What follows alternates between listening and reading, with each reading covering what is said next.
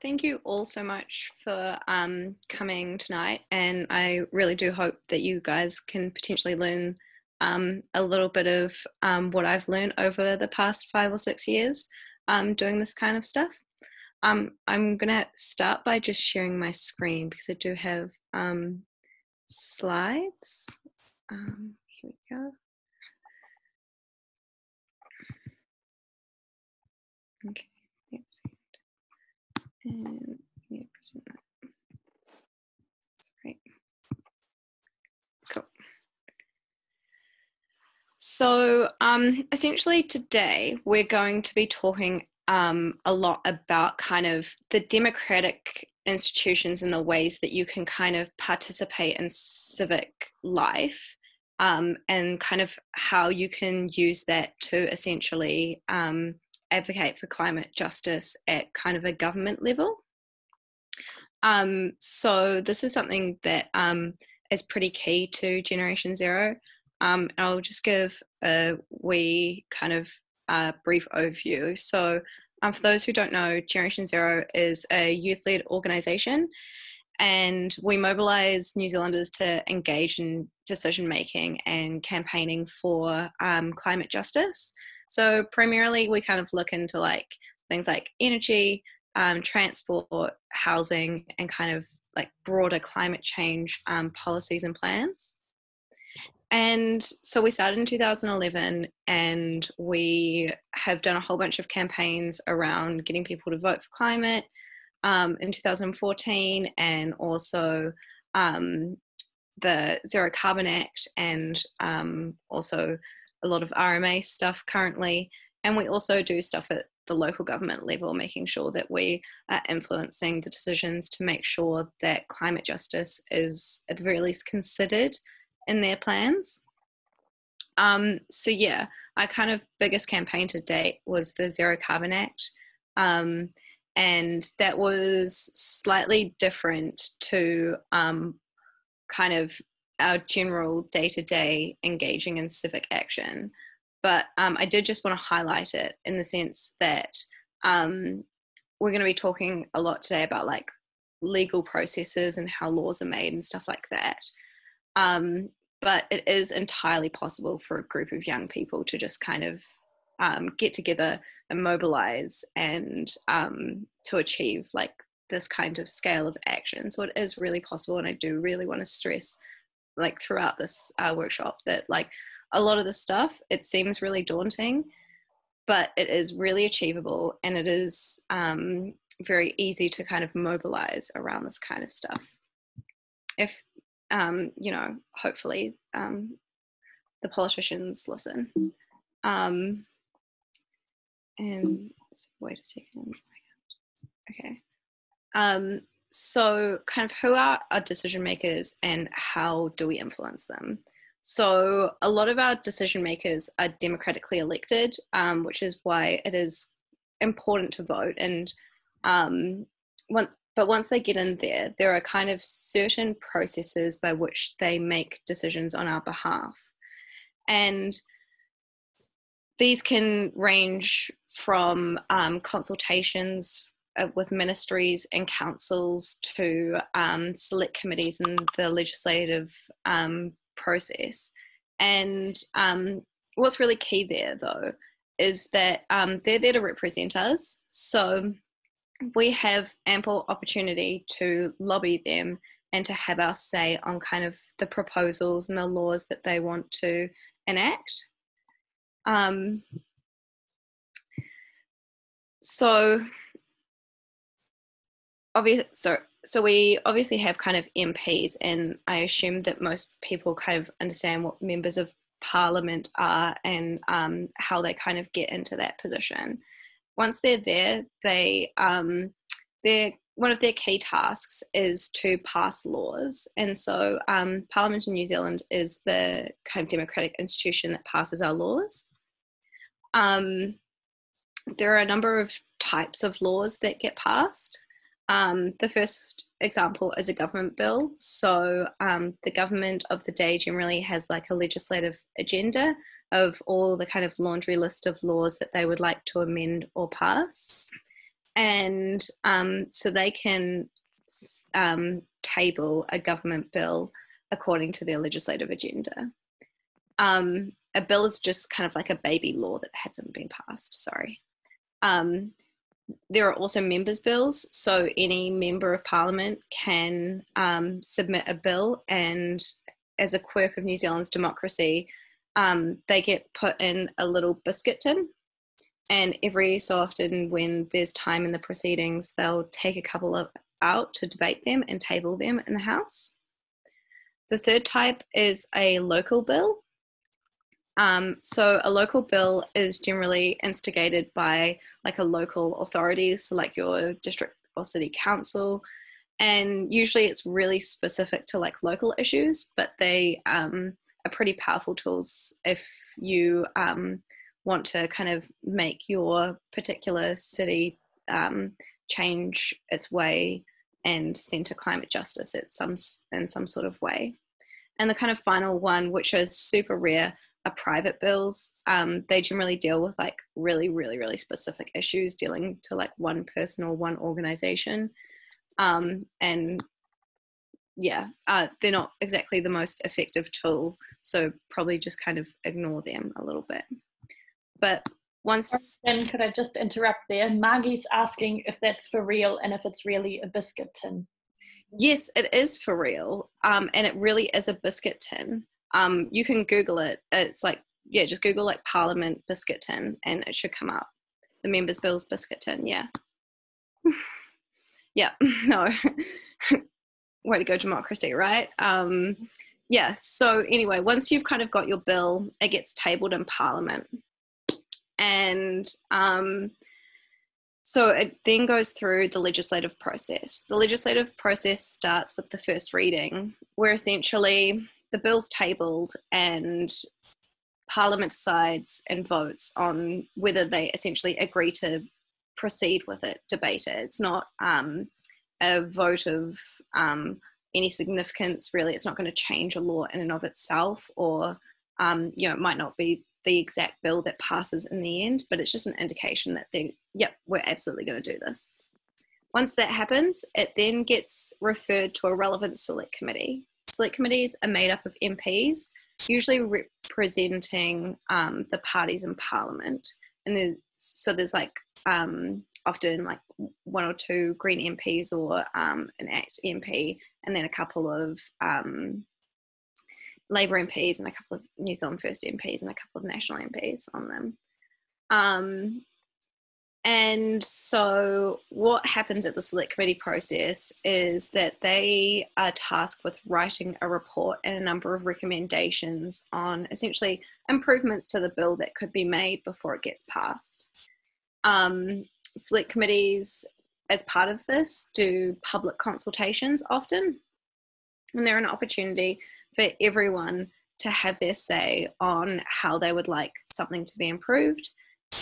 They can do it in writing, and then also if they're feeling a bit confident, they can also do a hearing with the select committee and speak to their submission. It's a really key opportunity often to like have your say on a lot of decisions that are made around climate justice. After the select committee reports back to the House or Parliament, it then goes to a second reading. And the second reading essentially kind of notes where things are at and then moves it to the Committee of the Whole House after a vote. The Committee of the Whole House is essentially where they debate it clause by clause. So that's the opportunity for MPs to add in supplementary order papers. So those are essentially like proposed amendments to the bill that they would like to be put in there, and they get debated clause by clause, and by the end you get to the third reading, which is everything that everyone has agreed to, and they call a final vote on whether MPs want to pass the bill into law. And if it passes, then it's essentially law at that point, but there is one constitutional kind of I guess like final step, which is that technically the Parliament needs to give it to the Governor-General to get royal assent before it gets made a law. Question to the select committees, is there an age limit at which people can speak at them? No, absolutely not. Yeah, I think, yeah, voting is the only part of the kind of civic and democratic process that there is an age limit to. In addition to kind of the laws that government makes and Parliament makes, there are a whole bunch of rules and bylaws and national policy statements and regulations and district plans that get made. And they're not laws per se, but they are rules that kind of need to be followed. And so, for example, your local council probably has drinking bylaws around like the sale of alcohol, or their district plan will kind of say when and where, or like where, you know, apartment buildings can be built, or where industrial kind of buildings can be built, and where like kind of farmland should be. In addition to this, there's like regulations. So a really good example, a recent example of this is the most recent freshwater regulations, which kind of puts rules around like how much nitrate can be released into our waterways. And then there are also national policy statements, which essentially kind of set a clear direction for a particular thing. That could be anything from how we should have a mode shift from cars to more public and active types of transport, or it could be something along the lines of instructing that renewable energy, small community renewable energy projects should be consented, or something like that. Which kind of brings to local government. They kind of count a lot more than you think they do. They make a lot of decisions about our kind of day-to-day lives that impact us quite significantly. So regional councils and district and city councils are kind of two different entities. They deal with kind of different things. But regional councils are kind of in charge of reporting on the environment and you know, implementing the, I guess, national regulations, or like enforcing the national regulations for fresh water, for example. Whereas district and city councils are tasked with other things, such as maintaining local roads and providing libraries and other kind of public amenities.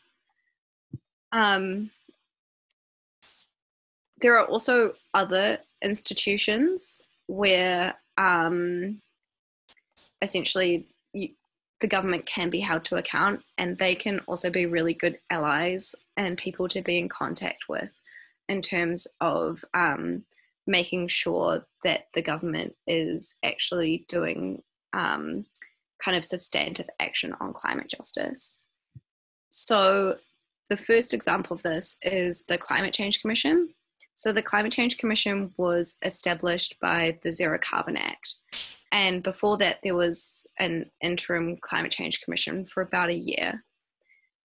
And essentially what the Climate Change Commission does is it holds the government to account for all of the obligations that they've made under the Zero Carbon Act.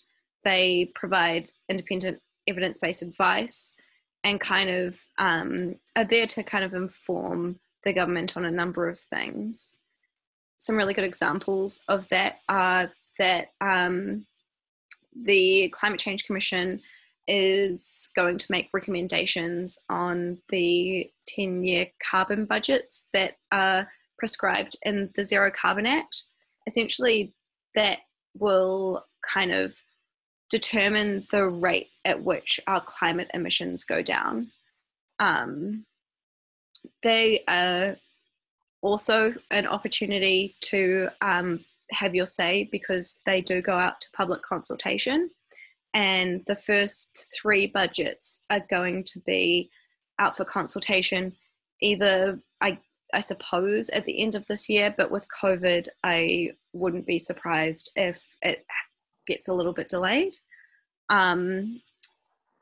Another example of something that the Climate Change Commission is going to give recommendations on, and that should have a good opportunity to have your say through public consultation, is the inclusion of aviation and shipping emissions in our carbon budgets, which is a super technical policy point, but is also kind of important. And the Climate Change Commission can also make reports and evidence if the minister requests it under the Climate Change Response Bill. So here's a kind of nice picture of our current Climate Change Commission. It's got the chairperson, Rod Carr, and there are currently 5 members. James Shaw is not included in there. He's the Minister for Climate Change. Sorry, Jen, I've just got a few questions around that. So one of them is sort of, what is the, I guess with the election coming up, what is the role of the Climate Change Commission for the next 10, 20, 30 years? So assuming that we do have some other parties gaining power again, can the Climate Change Commission overrule them? And also, does the Climate Change Commission have a say for local councils? So in response to the first question, so kind of the whole idea of the Climate Change Commission was to make sure that plans and reports and advice is given to a high quality no matter who is in power at any one given time. So the Climate Change Commission can't force the government to do anything, but they can table reports that will be publicly available, which will say for example, someone's in power, they're not doing what's required to meet our emissions targets to keep warming to 1.5 degrees Celsius, then they can table a report saying this is how we're going to fail our targets and our budgets, and here are our recommendations of what you need to change in order to meet those targets and budgets. And in respect to the second question, they're primarily focused on reporting back to the House of Representatives, to Parliament, but of course, a lot of the advice, especially around adaptation planning, will be really critical advice for local government to take. Cool. And then I also noticed that somebody raised the question why there was no young people in the Climate Change Commission. Is that something that frustrates you or that you think is okay? I think I'd definitely like to see a lot more young people there, but I will give them credit in the sense that I believe that they're doing better at consulting with youth, and they are definitely very open to that, and I would encourage all youth groups to hit them up and be like, hey, do you want to hear our voice? Cool. Are there any further questions? No. Cool. So another example of an institution that you could get to kind of help hold government to account is the Parliamentary Commissioner for the Environment. So this position was set up under the Environment Act, and essentially what the Commissioner is there to do is to do independent reporting and advice on environmental issues. So Section 13 of the Environment Act sets out a number of things that the Parliamentary Commission for the Environment can do.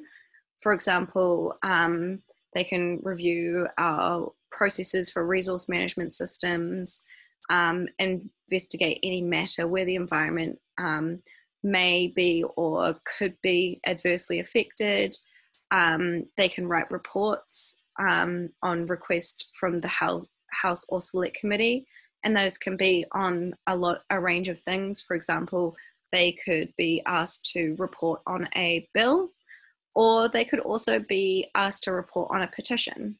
So it might be something just to keep in mind, maybe for the next petition that you submit to Parliament, is to see if part of that could be asking the Parliamentary Commissioner for the Environment to kind of do a lot of research and investigation into the issue that you are trying to raise. In addition to that, the Commissioner and the Commission is tasked with collecting information about the environment and kind of highlighting issues and encouraging preventative measures to environmental harm. The current Climate Change Commissioner is Simon Upton, who was a national MP when I was a very small toddler. Yeah. Another key one in terms of an institution that provides advice, but is also where a lot of the consultation, or who will run a lot of the consultations that I've kind of mentioned, the opportunities to have your say, is the Ministry for the Environment. They do a lot of work around our national policy statements and particular regulations that might be needed to kind of centre climate justice and a whole range of other kind of environmental issues. Other ministries do get involved, and other government agencies are involved. For example, a lot of our energy and resource kind of oil and those kinds of matters get dealt with by the Ministry for Business, Innovation and Employment often. And, you know, things that directly impact climate justice and things like transport poverty would be dealt with by the New Zealand Transport Agency, for example. So they're just the most prominent, but they're definitely not the only ministry that's going to be dealing with kind of the day-to-day climate justice issues that we're kind of grappling with. So now we're going to do a bit of a breakout group exercise. I am going to continue talking on for just a little bit, just to explain a little bit of the background, and hopefully you're not all tired of me speaking so far. But when we go into the breakout groups, what we're going to do is we're going to do 2 breakout groups in a row. The first one is to discuss essentially the purpose of the Crown Minerals Act, and the second one is the ways in which climate justice could be centred in how our mineral resource system is administered. At each breakout group, I would like the group to nominate someone to report back, because after each breakout group exercise, there will be an opportunity to report back. So just my last little bit of kind of me talking, which is just a background on why I've suggested this and what the Crown Minerals Act is. So the reason that I suggested this was because last year, the Ministry for Business, Employment and Innovation put out a discussion document, a consultation on a review of the Crown Minerals Act. And that consultation is over, so you no longer do have an opportunity to have your say on that one. But if this proceeds, then it will go out to consultation again in the form of a select committee. And it would be a really good opportunity for a lot of groups around to have a say on, you know, how oil permits are distributed and exactly how much of our natural resources can just be exploited. So just a quick overview of the Crown Minerals Act. and then I think either Margaret or Alva or myself is going to post a link to a Google Doc where you can kind of, a little bit more information will be. So first, the Crown Minerals Act is kind of the primary act that governs kind of the allocation of our natural resources, particularly like our mineral resources. So that means like our gold, aggregate, which is kind of most commonly used for tar seal, the little bits of like chipped stone, gold, all of the kind of minerals that are kind of deposited underneath our feet. And it provides for a number of things.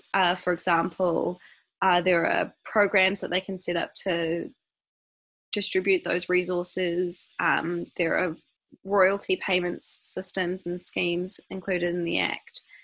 And also there are like specific reporting and information seeking things that come under the Crown Minerals Act for those who are mining. In addition to that, there are a number of regulations and kind of national programs, which I won't go into because it is super kind of technical and we don't really have a lot of time. But essentially, the Crown Minerals Act governs how our mineral resources are distributed and who can take them. And one of the key, well, at least the first chapter of the review of the Crown Minerals Act was a discussion around the purpose of the Act. So the purpose of the Act, as stated, is, wait a second, I'm going to get out of here and this one here.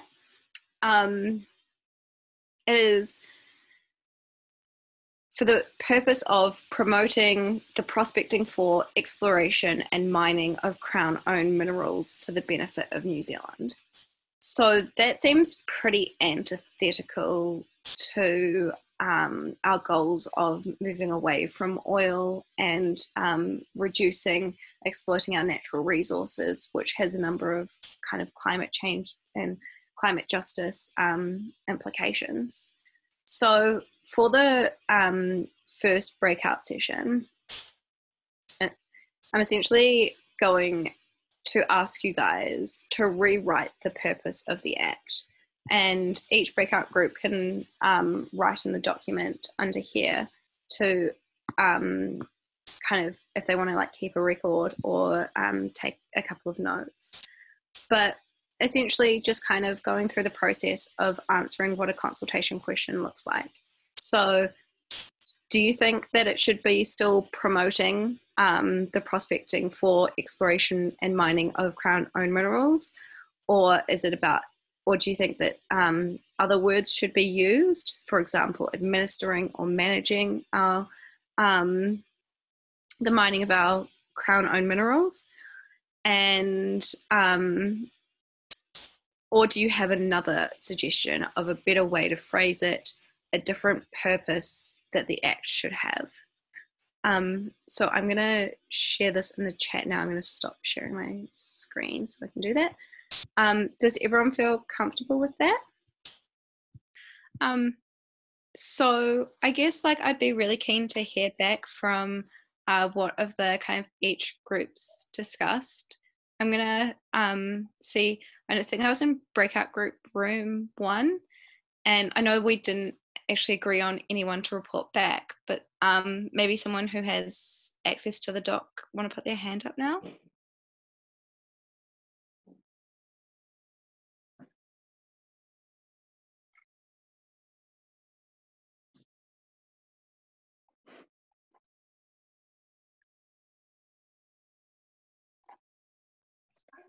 Olivia would be good. I'm too old.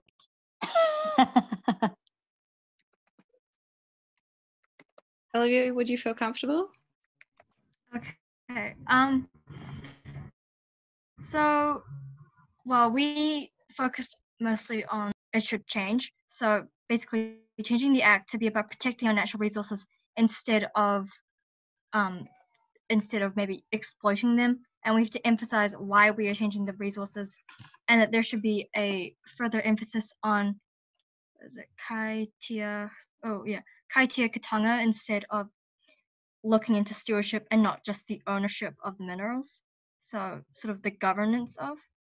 So, and we also have to acknowledge that these resources are not, they're not never ending, they're finite, and that there are already consequences to mining them, and that we should be careful of how we should use them.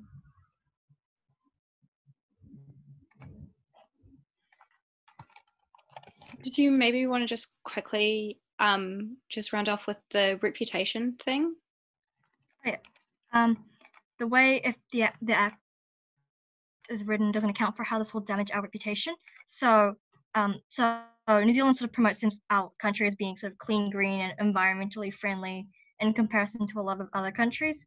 And so, but this act completely just goes against that. So by changing the act to actually fall in line with what we promote as a country, will actually climate change for the good of the people, but also from those only looking at it from an economic standpoint.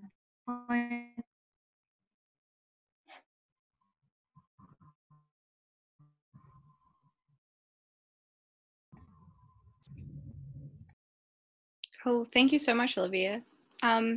Does breakout room group 2 have someone nominated to report back?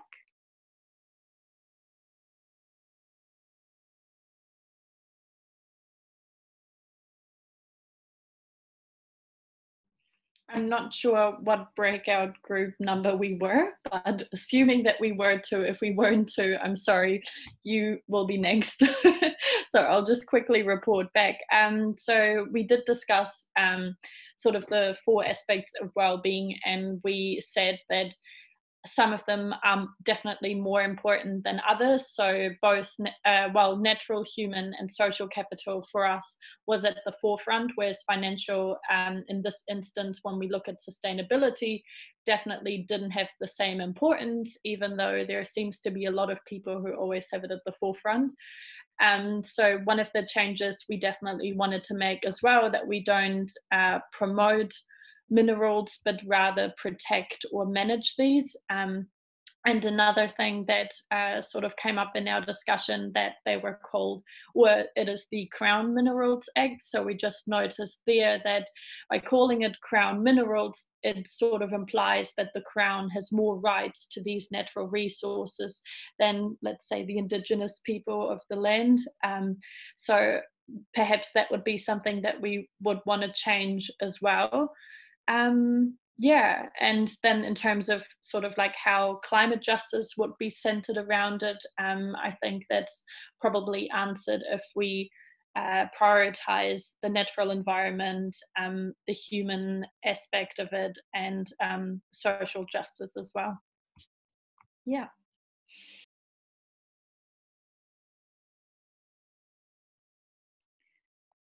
And the third group, the last group?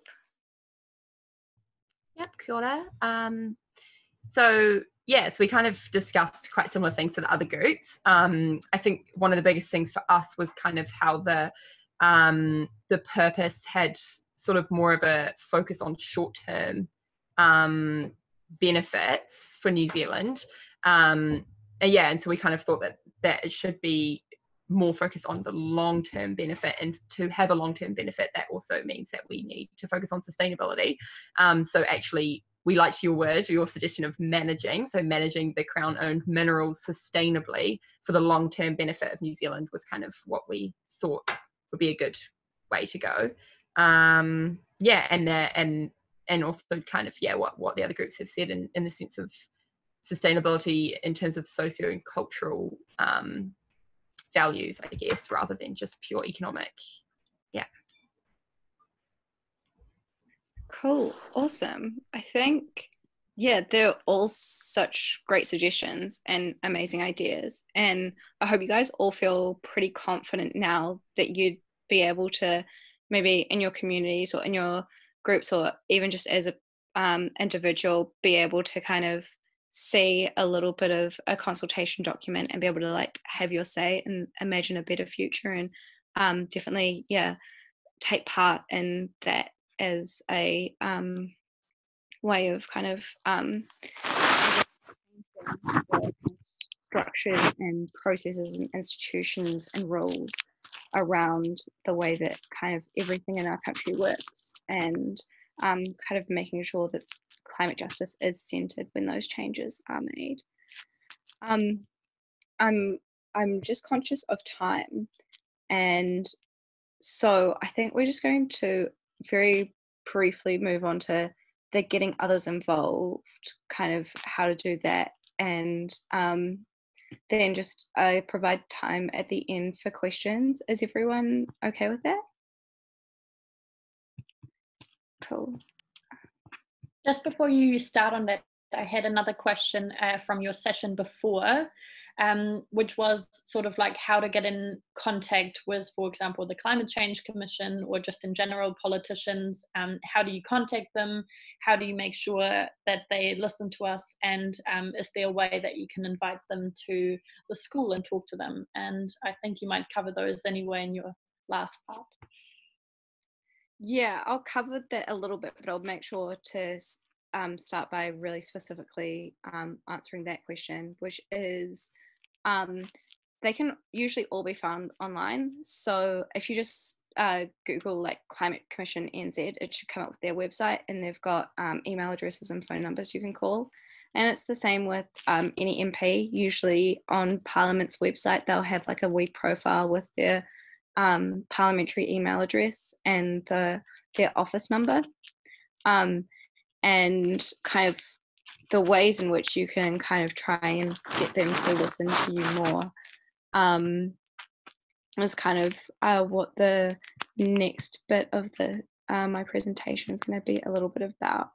But while I'm figuring out how to share my screen, I'll just give you guys an example of what I did personally for the Zero Carbon Act Select Committee hearing, which was that I brought in little vegan cupcakes that were completely like carbon zero in terms of like the emissions required to like get all the ingredients and stuff like that, and brought them along and put icing on them, said like a zero carbon future can be quite sweet. And so that like there are definitely ways to kind of publicize exactly what you're trying to do and like kind of grab their attention. But essentially the easiest way and the most effective way, in my opinion, of kind of getting politicians to listen is to get a number of people involved. There's a quite famous quote from Robert Muldoon, who was a prime minister in, I think, the 80s. Don't quote me on that though. Which was that he didn't really mind how much press coverage anything got, but if he got 12 letters from constituents, then he knew that there was an issue. So often, like, just kind of the sheer numbers is what's going to make a politician or a decision maker listen to you and take you seriously. So that kind of brings on to the next bit, which is getting other people involved. And so this is mostly, I'm just going to use the case study of examples from the Zero Carbon Act and how we used kind of mobilisation techniques to put pressure on the government during that campaign.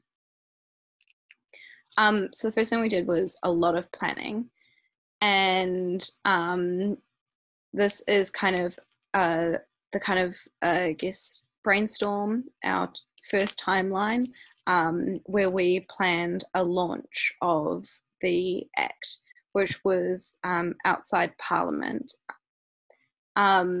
That was just like an attention-grabbing thing to kind of put it on the media's and the government's kind of radar that this is a thing and that is going to happen.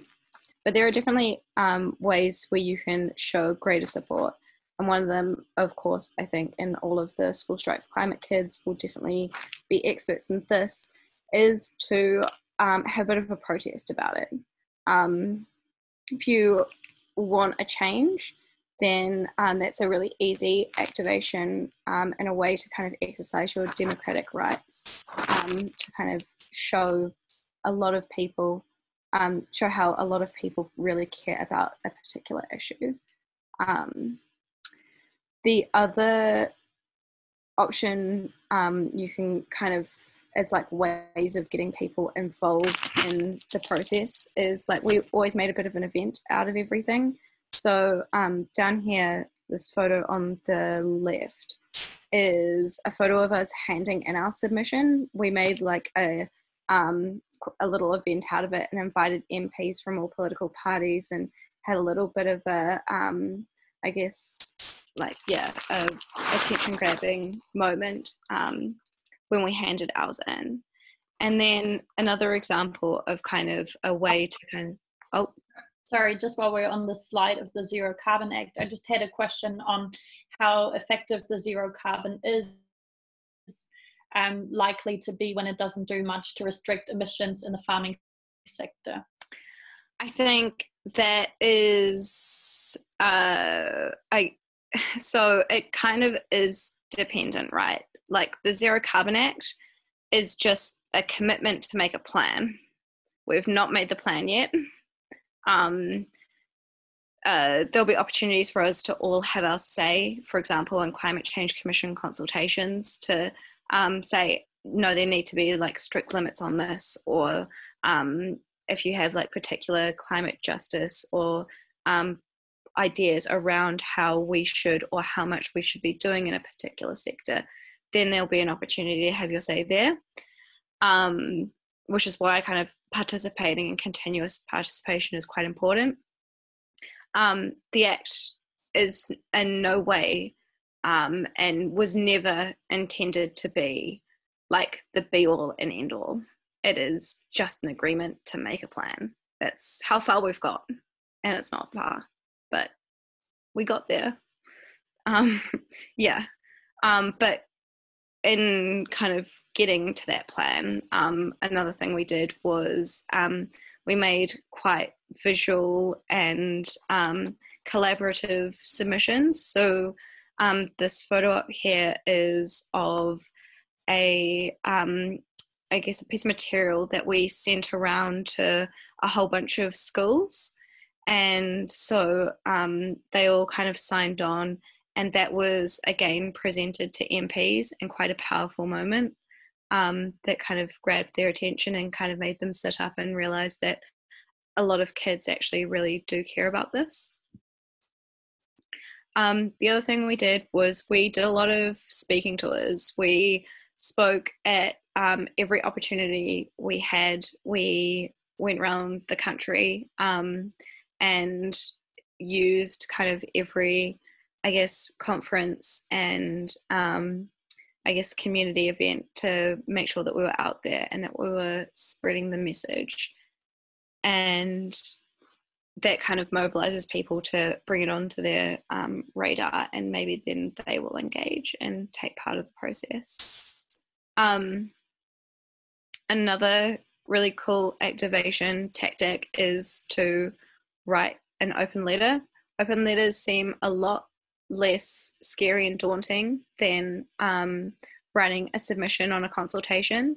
So often people, at least from us, we found that it was really key to have opportunities for people to sign petitions and open letters, and then also have open letters on behalf or signed by a whole range of NGOs and businesses to show government that it's not just these young people who are asking for this, but it's also Oxfam and Forest and Bird and World Vision and WWF and Lawyers for Climate Action, Te Ara Whātu, and all of the groups who did sign the letter. The other thing is just kind of public visual stunts. So we did many days where we would paint cities orange and go and chalk on the sidewalk and it might just be as simple as, writing, submissions close on the Zero Carbon Act on this day, and kind of imploring people to vote that way. And also other visual stunts. We did do a bike tour where we rode around the country as well, just to raise awareness of the submissions. The other kind of cool way, and this is way more engaging way of bringing people in, is to host submission parties. So here is from Dunedin at the University of Otago last year for the Zero Carbon Bill Select Committee. And this one here is a school, I believe, in the Wairarapa, but I couldn't actually find the reference on that. So they also kind of had a wee submission writing party and drew this very wonderful thing. But kind of point being is that if you can kind of get even just 10 people in a room and make it a little bit fun, maybe order some pizza or do a little bit of baking or something, and get everyone around and each write an individual submission, it can be really impressive for the government, especially because there is power in numbers, and the I guess the usual level of engagement that they get from the public is very low. So, for example, most select committees get around 200 submissions on them, and for the Zero Carbon Act, it was in the tens of thousands. So it kind of makes it feel like a very important issue, and that there's a lot of public pressure if people are so engaged as to actually engage in the process. And it's really easy to do that. We just had a question. Could you just elaborate and explain again what the difference between writing submissions and writing letters is? So a submission is essentially a response to a consultation. So it's the government puts something out and then you respond to it. Whereas a letter is you writing something to the government, and the government is then the obligation on them is to respond to it, right? So so it's they're two different things, but the key difference is who initiates it, and also very technically they are required by law to at least consider the submissions. They don't necessarily have to consider a letter.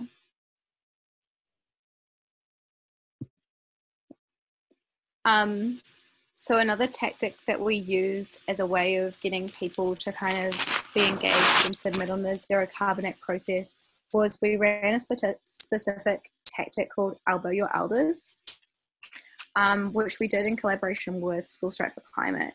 And essentially the kind of crux of the whole thing was that we were asking all young people to kind of go and have tea with their grandparents and to bring up the Zero Carbon Act and the need for action on climate justice, and to encourage their grandparents to submit on the Zero Carbon Act.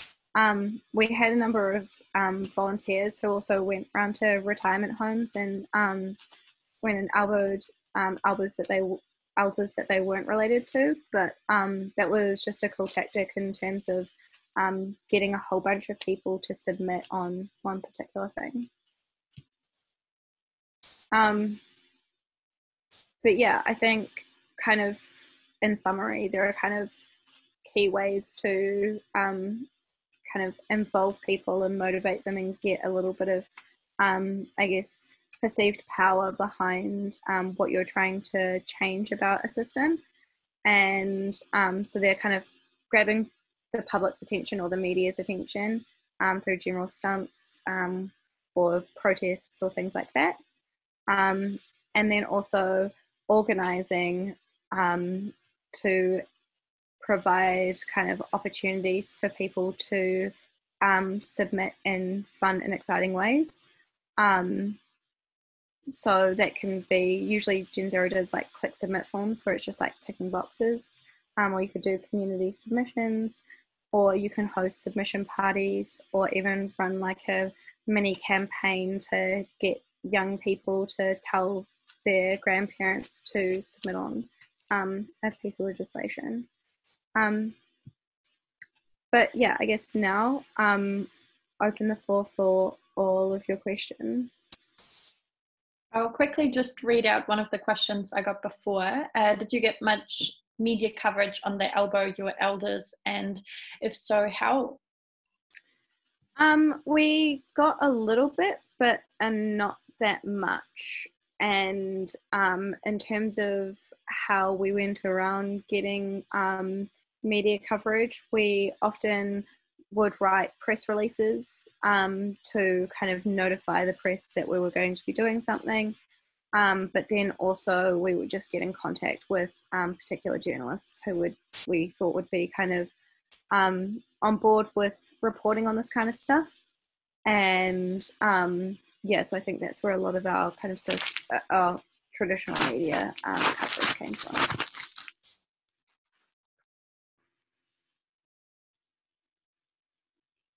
Are there any other questions?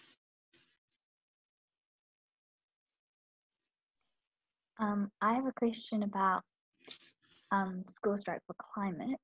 So there's another one coming up in July, and I was just wondering, like, what are some different ways that we can make more of a lasting impact from strikes, and like actually making sure that because it's a big thing when a strike happens, but then I feel like there's a little bit of a lack of a follow-up from that to actually bring about change. And are there any specific tips that you can give us, or specific methods that we should follow up from that? I think there are a couple. I think you guys know some already. I know that at least in Auckland, you guys had a like educational thing planned at the school strike that got cancelled in, I can't remember what month, but it was due to COVID, where at the protest there was kind of planned that there'd be like little groups where you could learn how to do particular things. And I think that's a really cool way to kind of get people engaged, because then they feel a little bit more confident in actually kind of going out and doing something. Another way that is just kind of like a really good I guess process that I always try and keep in mind is that often people are excited in the moment, and so letting them know what the next action is right then and there is really important. So for example, it could get very close to the strike and you could realize that there is like a petition or an open letter that you would like to put through and get everyone involved in, or if there's a consultation that you think everyone should kind of come to a submission party on, or if you have an idea around screening a movie or a documentary that is really educational and informative, but just making sure that whatever your next action is, that it's planned a little bit in beforehand, so that at the school strike you can say, hey, you're really excited that you came here today, but also we've got this thing in a week's time or in 2 weeks' time if you'd like to come. Cool, thank you. I like your elbow and elder. I wonder if you could incorporate it in your school strikes and encourage the students to take along a grandparent. That's a really good idea. Lots of grandparents are available during the day when you have your student strikes. Absolutely.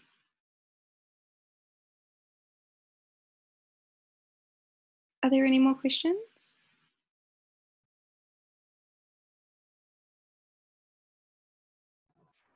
I've perhaps got a question sort of around, quite often people tell you like the best thing you can do for our democracy or for making sure that your voice is heard is voting.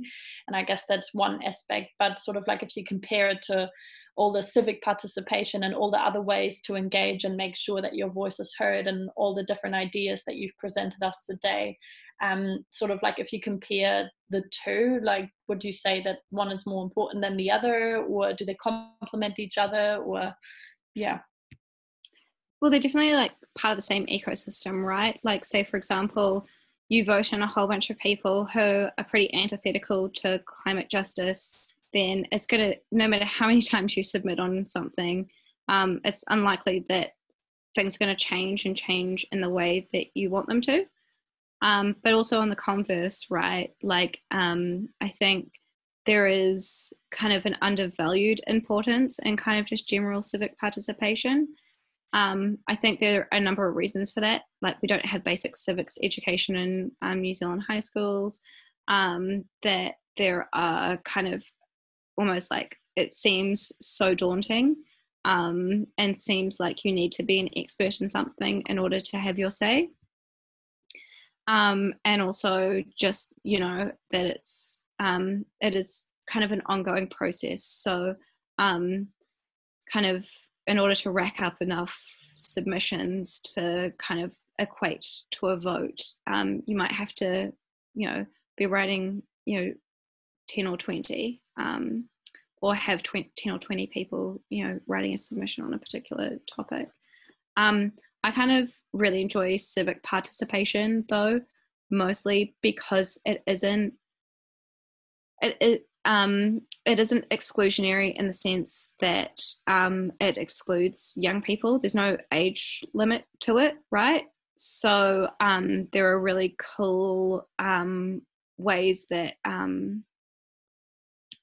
governments and councils around the world have got young people involved. I know that in I think it was Boulder, Texas, that their new their city council was going to build a new park with a playground for the children in the area, and they actually went round to the local schools and essentially like made it like a little school project where they all designed their own playground, and then they used that as a basis of what they should build the playground like. So yeah, I think it can be very beautiful, but it is an ongoing process and they're part of the ecosystem, and I wouldn't be like, don't vote or don't submit. It kind of is part of a package. Cool. And then there was just a really good question from Jaslyn in the chat. What are the next steps after passing the Zero Carbon Act, both for the government and for Generation Zero? So in terms of the government, now they've got the nice, easy task of going through all of our systems and processes and laws and regulations and ministries and putting a climate focus on it, making sure that they actually know how much emissions they're producing and how much emissions they need to reduce by X date and how they're going to do it. And it's going to be a huge task and a huge undertaking, hopefully with help and advice from the Climate Change Commission. But yeah, so their work is endless. I guess for Generation Zero, we've been listed in the Resource Management Act COVID-19 Fast Track Consenting Bill. So we're going to be responding to kind of the projects that are coming through that panel process, and also working with community groups to kind of act as a conduit for their beliefs, and making sure that climate justice is centred in these projects that are being consented. And then kind of also broadly just you know, our kind of day-to-day, we've got an election campaign going at the moment, but obviously that's going to wrap up soon. Climate Change Commission consultations are fast approaching and still, you know, working at kind of the local level to making, you know, lobbying our local governments to kind of fix our cities.